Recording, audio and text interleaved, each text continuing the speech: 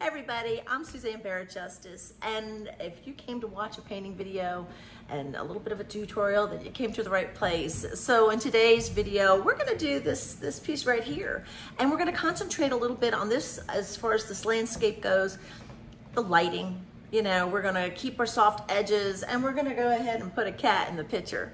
So sit back, let's have fun, and if you want, you can paint along. And yeah, here we go.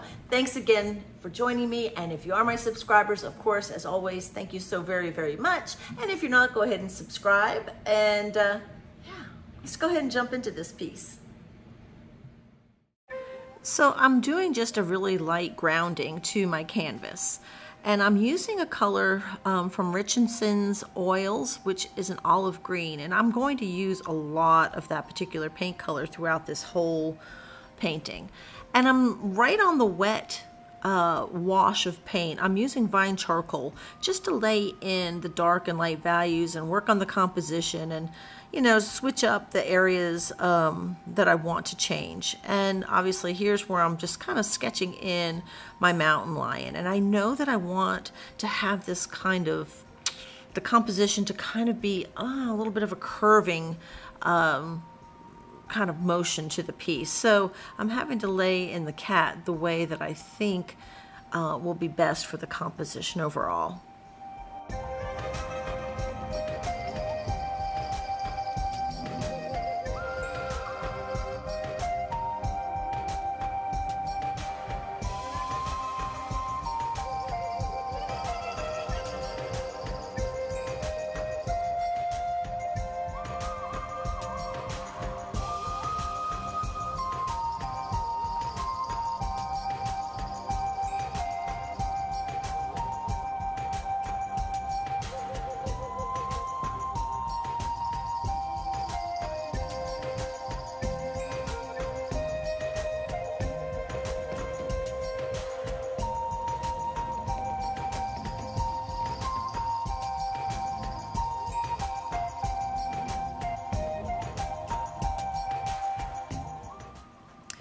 Now with the same Richardson olive green paint, I'm using a stronger, not quite laying in a lot of color, but I'm firming up, if you will, the composition that I did in the vine charcoal.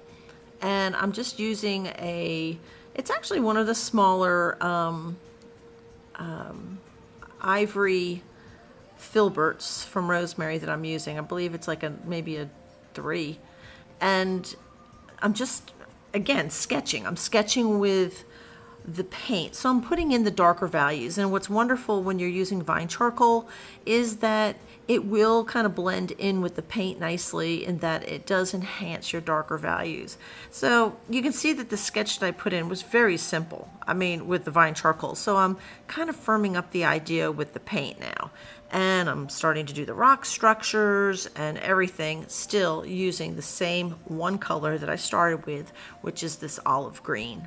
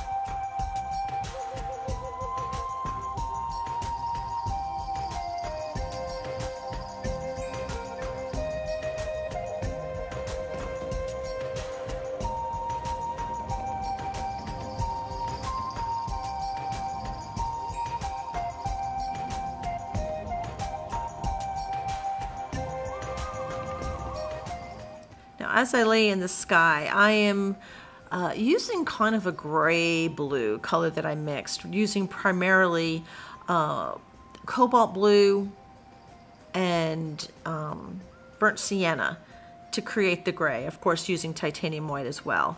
And I'm using that color, that gray color, just to put in the cloud mass, the base for the cloud mass. And at the top of the sky, I use more of a cobalt blue, and towards the horizon line, I switched to a combination of cobalt and cerulean blue. And I'm just kind of, you know, painting right up to where I did the cloud base. And you can see I've switched to a more of a cerulean and white blue there, and I'm hitting the sides of my canvas at the same time. So you can see my reference there to the left, or excuse me, to the right. And I'm just, you know, you can still kind of feel that the olive green that's in the background that I used as the wash, and it's blending nicely with the paint. Keep in mind, everything's being done in the same day at this point. I am working wet on wet, and I'm using my larger ivory filbert, and I believe it's number 12, and it's great for large surfaces and getting it in there. So the sky is fun for me. I'm having a lot of fun in the sky. So I've got that kind of dark gray down, and I'm getting ready as soon as, I'm not sure where I disappeared to in this picture, and I didn't cut it out. Sorry about that. But I am actually going to start loading up my paint and put the lighter values on top. So yeah, it's gonna happen here in just a second.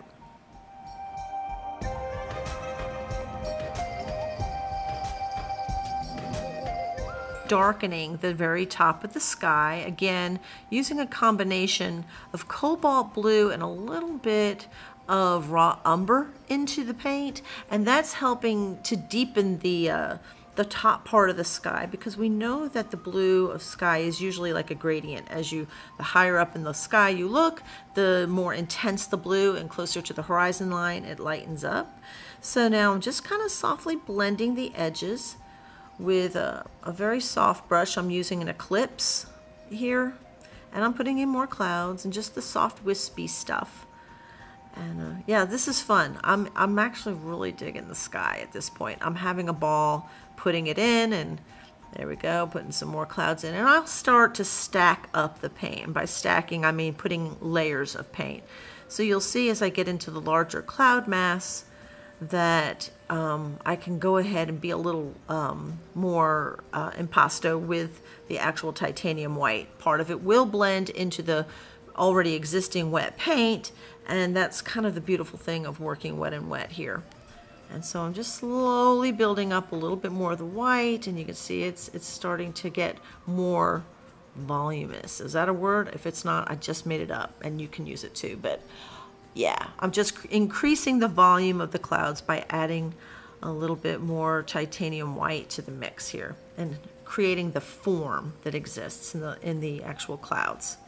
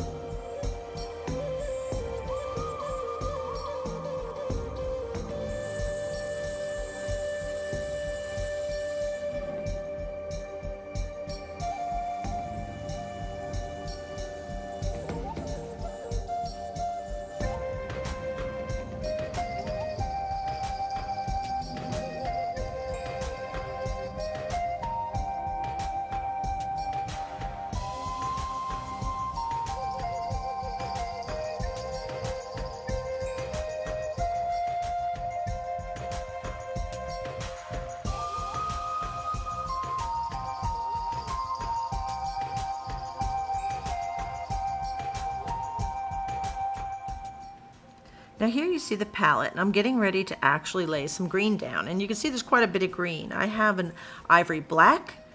I have the Richardson's olive green. I have the Celadon by Charvine. My sap green in front there is actually from Winsor Newton. I have the yellow ochre. I have, oh, what is that? Brown madder. I have raw umber, and I have burnt umber, and I believe that is unbleached titanium. And I am mixing several different greens, and I'm creating different values of each one. So if I need a dark one, a dark kind of, you see I'm using a lot of this olive green. It really is doing the trick, and I may be even adding a little blue to it here. And if I need to, you know, so I'm making a large volume of this because I will be using quite a bit of this paint. And here we go. So we're going to start to lay some of this paint in. And I learned so much about the saguaro cactuses. And, you know, of course, living in East Tennessee, we don't get to see a lot of those. And I understand that when you see them, they like this, they're very, very old when they have their arms. I mean, over 100 years old. And they are protected in Arizona. So I thought that was pretty fascinating as well. I couldn't help but stare at these things. They were amazing. But yes, I am using that olive green mixture you saw me mixing, and I'm just kind of laying it in. I'm using a soft brush here just to keep it soft. Actually, it's a 278 series. It's a little bit old and frayed, and it's wonderful for blending. And then I come in here with a dagger brush, and I'm adding some of the detail of the branches and of this bush that's in front of the saguaro cactus. And so, yes, again, you know how I love my daggers and sword brushes. And this one, I believe, is a 3/8 dagger, of course, by Rosemary. And it's an ivory dagger. And I'm laying this in, but I have to keep reminding myself not to get too crazy with the detail in the background because, yes, this whole mass here, this big cactus and this bush are kind of in the background. So I can't get too nuts here with the details. So once I feel like the branches are a little bit too prominent, too twiggy, I'll come back in and soften them up. And that's what you see me doing here. And I'm using the 278 series. It's a natural hair brush, super, super soft, just with a little, you can see I use a little bit of the linseed oil. That helps keep things from dragging. So since I am working wet on wet, I did need to soften that up just a bit. And it was very effective. And so now I'm just kind of getting in the horizon line, and this is in the areas where you do want those soft edges. You do want it to kind of blend into the background. You do not want it to be very intense back there. And yeah, so there's a whole lot of background that's going to be going in, and I am keeping it pretty soft.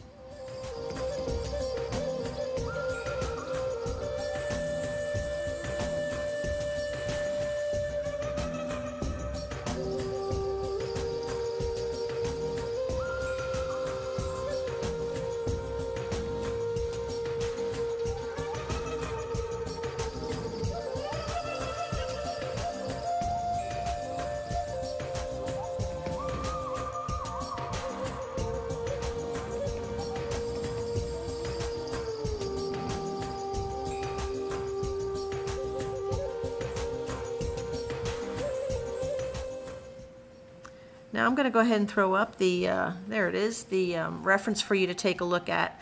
So you can see that sometimes the background colors are very subtle in the shift in value. Of course, it's a little bit softer and cooler in the background, a little bit softer and lighter in value. And so I'm trying to remember or remind myself that I must not put the detail in the background. So you can see here I'm still working on the saguaro cactus, but I thought it was important to be able to, show you the reference so you can see where my mind is going with this. And I'm more interested in a lot of the dark values, and I keep going back and forth looking at my reference. I am taken by the saguaro cactuses. I guess I'm a little hung up on that because I can't get away from them. I just keep wanting to paint more and more on that cactus there. But you can see even the cactus that I put in the background, it's super, super soft. I actually blended it further with that 278 super soft brush that I like to use for blending.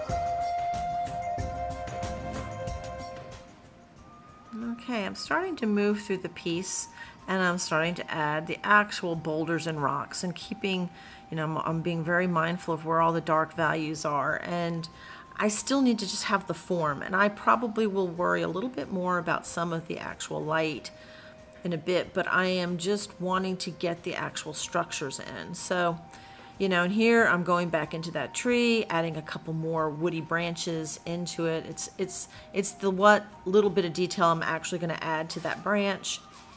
I mean, the branch or whatever this bush is in front. I'm sure it has a really great name, and I wish I could impress you with my knowledge of plant life in the desert. I'm doing well just to be able to tell you that's a saguaro cactus, trust me.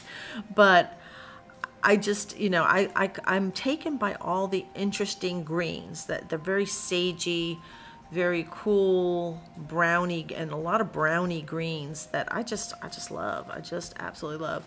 And all the little cacti. There's so much different cactuses there.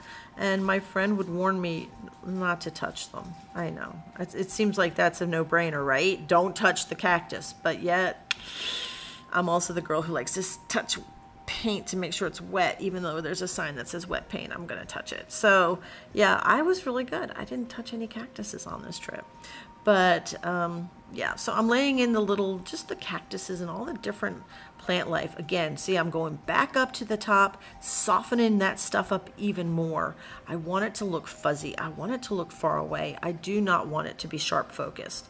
Now I can also go in behind my bushes and enhance them by darkening some of the structures in the background, and by cutting in behind them. That helps make whatever's in the foreground stand out a little bit more.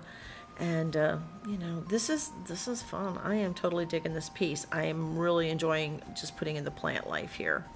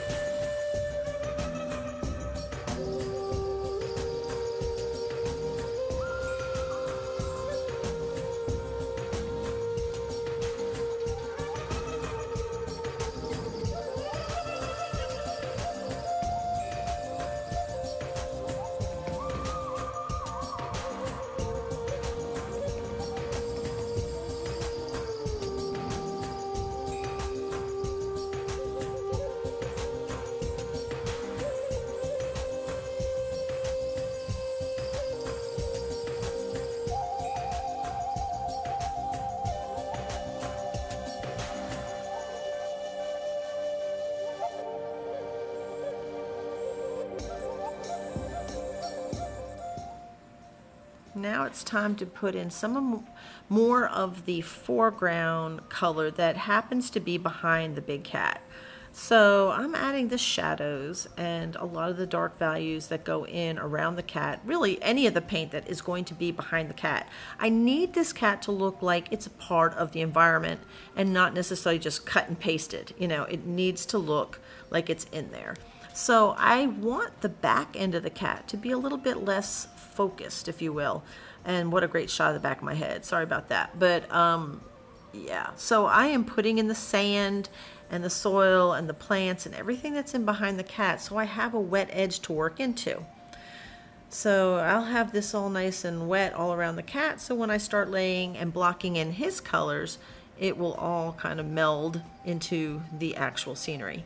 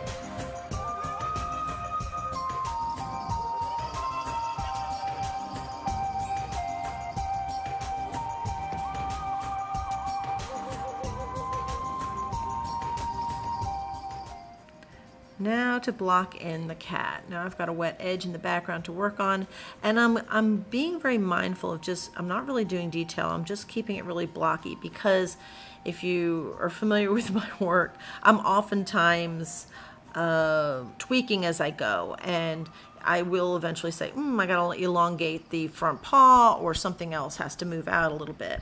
So I am really studying my reference and trying to making sure like the ear is in relationship to the tail, and the other ear in relationship to the shoulder, and making sure all my angles and proportions are correct as I move through the cat.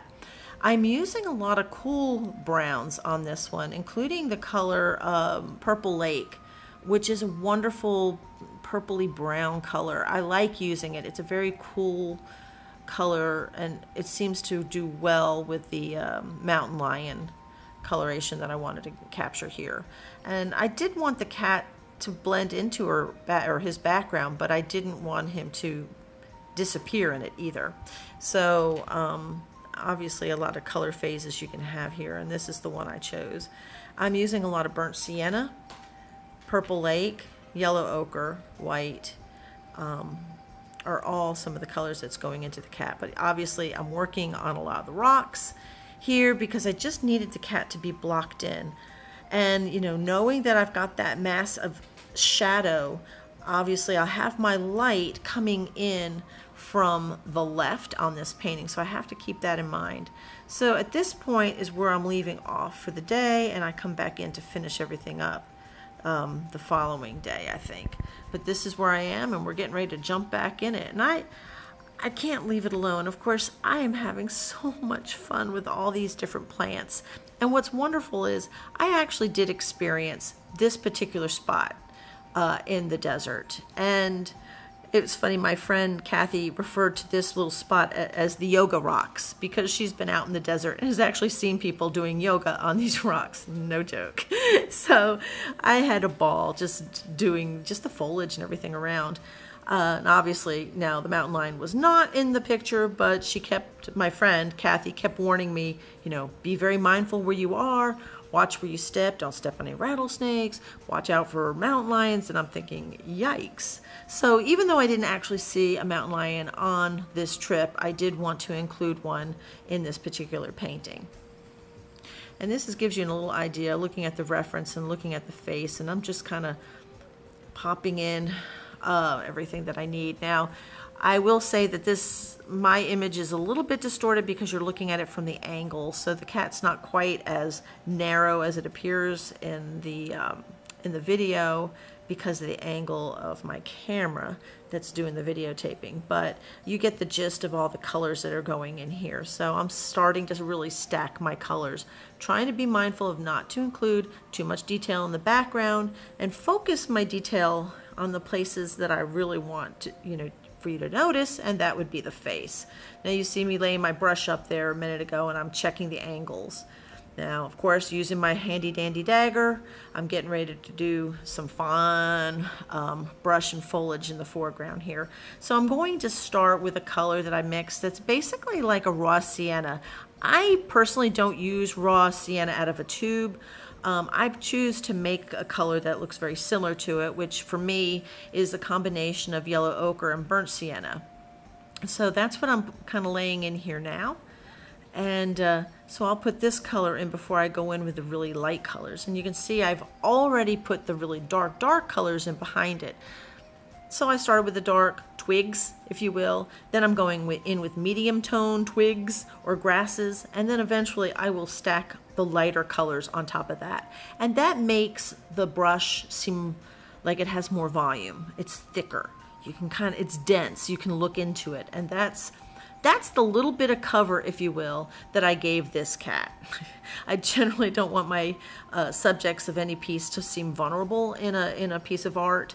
And so I almost always will give an animal an out, if you will, or some type of cover or something to make them feel secure. And that's why I almost always put some bushes or brush or something like that into it, even though that wasn't in the actual original photo reference that I worked from to do this. So yes, I'm finishing with the lightest colors last. And that's what you see me going in here. And again, using my handy dandy dagger brush, because I just love those things. They are great for so many things. Yes, they are great for whiskers, they're great for long hair, and they're also great for long grass too.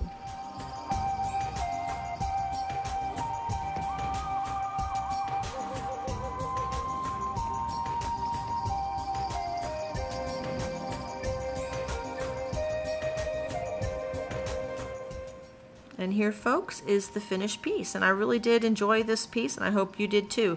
If you have any questions whatsoever, please leave them in the comment section and I'll get to you. I'll be glad to answer any questions you may have, and perhaps you have a suggestion for the next video.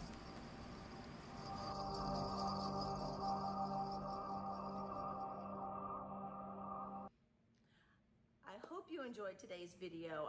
I enjoyed the painting very much. I loved being able to put the cat in. When my friend and I were out on our walk here in the desert, she kept telling me, you know, be mindful of where you're walking, don't step on any rattlesnakes, and watch for mountain lions. And so of course I'm like, what? I've got to watch?